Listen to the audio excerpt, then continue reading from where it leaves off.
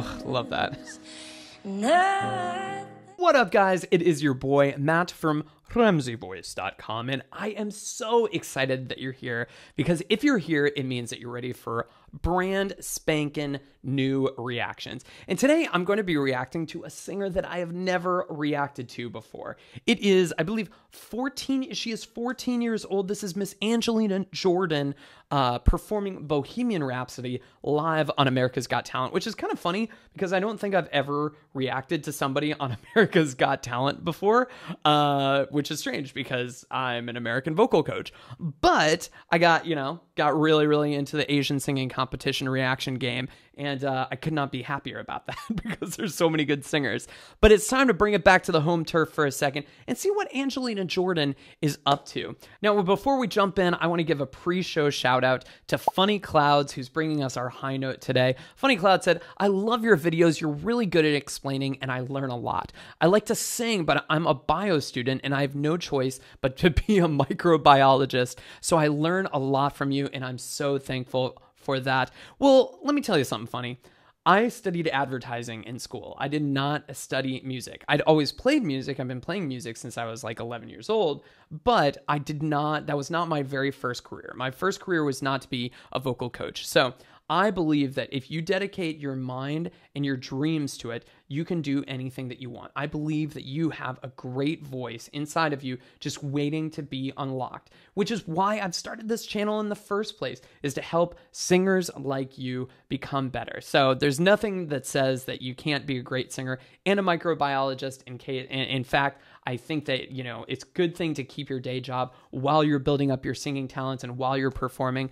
But, I want you to know that you can pursue this dream of becoming a singer if you really want to. It's absolutely possible. If I did it, so can you. And I know it's kind of hard to believe that because you look at singers like, Angelina JOrdan. I've never seen her perform before, but I imagine that she's probably excellent. And she's only 14, and you may be 18, or you may be 28, or you may be 38 and 58 and 68, and you think that I'll never be able to sing, but you absolutely will. All you need to do is practice the right singing techniques and get feedback from a great vocal coach, and that will absolutely help you find that voice that you're looking for. With all that said, let's go ahead and jump into the reaction. But make sure that you watch until the very end, because I've got a brand new 2-minute tutorial to share with you guys where I break down the technique that the singer is using and we teach it to you. That way you can use it in your own voice. Okay, and this is Angelina JOrdan performing Bohemian Rhapsody.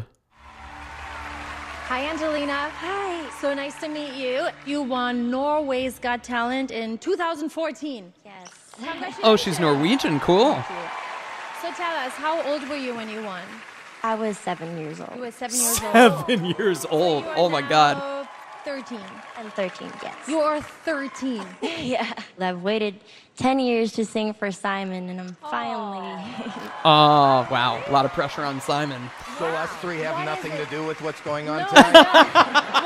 What is it about Simon? He's just amazing, and he's a legend. He's like, yeah, I'm pretty great. I mean, Simon is responsible for bringing a whole lot of talent and a whole lot of acts into the popular consciousness. So a lot of respect for him. I don't respect the way that he's so mean to people, because that's not a good method for growth. By the time they get here, they're pretty good, though. Anywhere the wind blows doesn't really matter to me,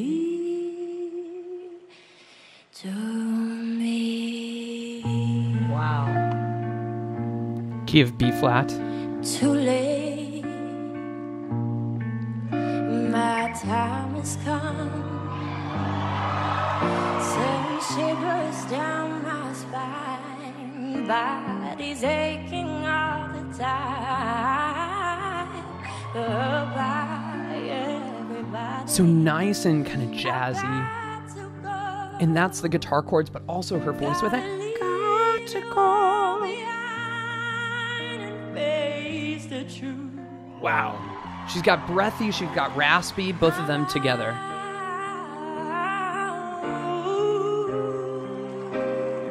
Ooh,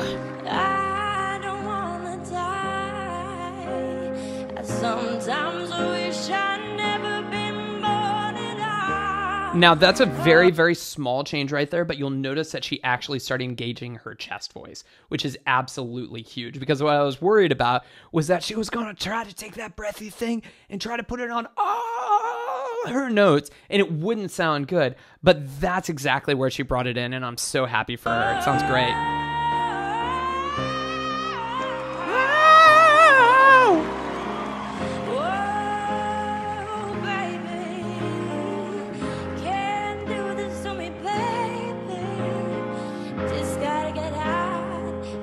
Got it out. Yes.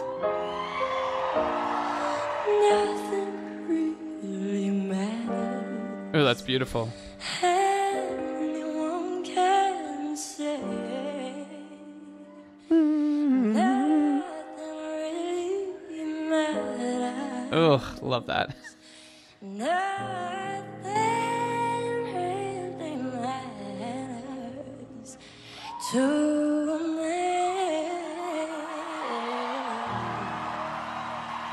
Ended up in the key of E flat there.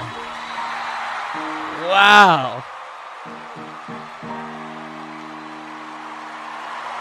Oh my God, that was absolutely amazing. Okay, Angelina, you've got so much good stuff going on. Now, I know exactly what I want to talk about. We're going to take 2 minutes and we're going to dissect one of the things that Angelina is doing really, really well. Today, guys, we're going to talk about rasp. And specifically, we're going to talk about a breathy rasp. There's a rasp that can come from singing really hard, like, oh,